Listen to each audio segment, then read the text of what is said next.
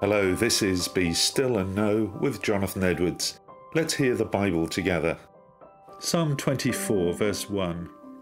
The earth is the Lord's, and all that is in it, the world, and all who live in it.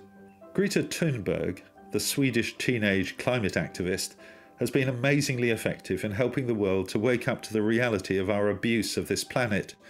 She said to a UN climate summit, "Sometimes we just simply have to find a way. The moment we decide to fulfill something, we can do anything.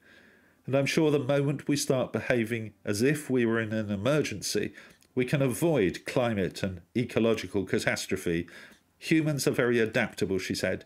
"We can still fix this, but the opportunity to do so will not last for long. We must start today.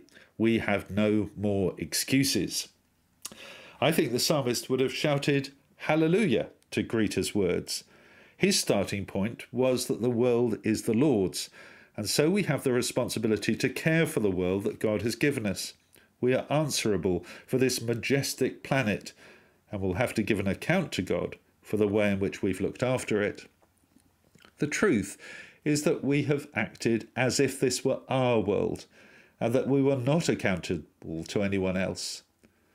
We've let our selfish agenda rule, burning carbon fuels, poisoning our rivers, clearing our forests, and doing whatever suited our insatiable materialistic appetite. I've no doubt that for much of the time our abuse of the planet was rooted in ignorance. We had no idea that our actions were having the disastrous effect that they were, but now we know. And so we need to live in the light of that knowledge. Greta is right. We've run out of excuses. We must now commit ourselves to looking after this amazing world that God has given to us.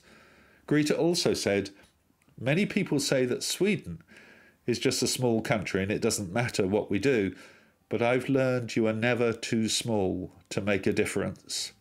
You and I can make a difference, and I believe that God is calling us to do just that. Let me pray with you. Lord God our Father, we give you thanks for this amazing world. Help us to treasure it and to use its resources wisely.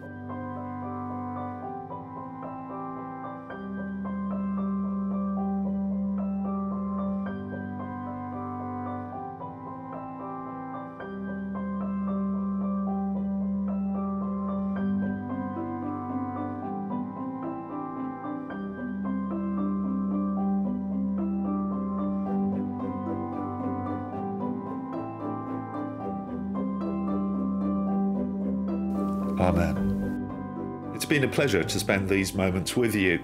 I'd be delighted if this were not a one-way communication. So if you've got any questions or comments, do please write to me at jonathan.edwards@premier.org.uk.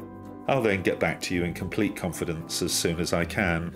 Visit premier.org.uk/Voice of Hope and join our growing Voice of Hope family. And follow along with these daily meditations at home in print, direct to your favourite mobile device, or as a daily podcast on the app Podbean. I am Jonathan Edwards, and I encourage you to join me as I share a thought from the Bible Monday to Friday every week. May God bless you.